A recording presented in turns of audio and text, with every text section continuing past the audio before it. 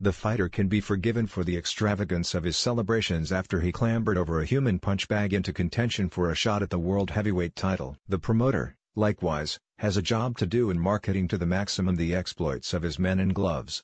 But, amid all the hyperbole of Saturday night at the half-full O2 Arena, came the nugget of reality as Dillian Whyte and Eddie Hearn each put this occasion into perspective with these same 3 words: boxing is business.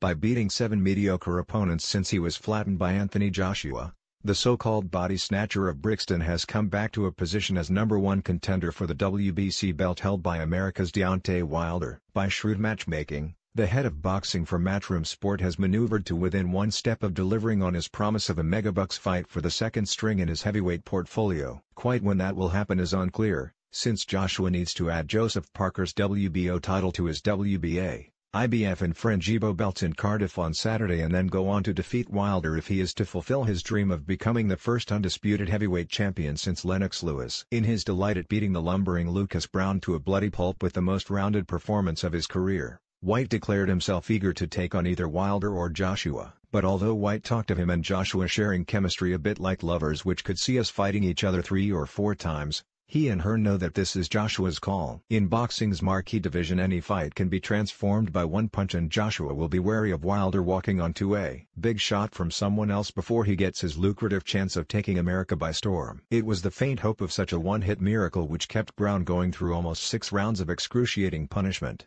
before the last left hook in a vicious bombardment sent him to the floor and on to hospital. Thus we are a little closer to knowing if Whyte is capable of upsetting either Joshua or Wilder. The notion was put that Whyte will have sent such shockwaves through America with what Hearn described as a showreel knockout, and that the WBC will be moved to mandate an immediate fight with Wilder. But the haplessness of Whyte's victim will weigh as heavily on such deliberations as Brown's static 18 stones.